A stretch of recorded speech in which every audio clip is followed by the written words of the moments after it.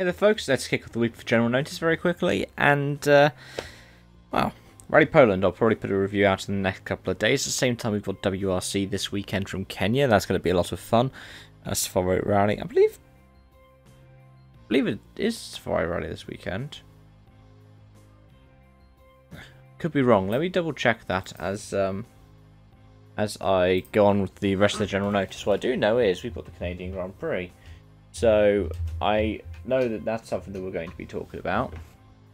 And yes, I am wrong. The Safari Rally is next weekend. Okay, so we've got another week until the Safari, so that gives me another week to cover the ERC properly. Rally Polo did seem quite interesting, but I didn't get much of a chance to follow it. Going to be having the Watkins Glen 6 hours in iRacing. Probably going to stream it, not certain.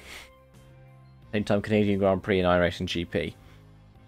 Same thing applies. Not sure if I'm necessarily going to race in it, but I'll let you know as and when.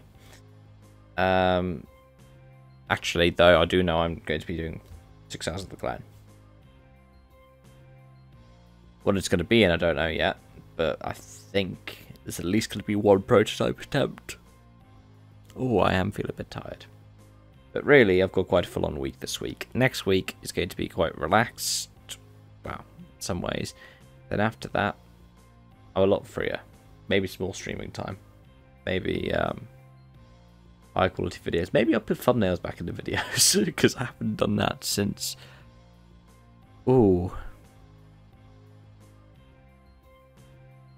The last time the Australian Grand Prix?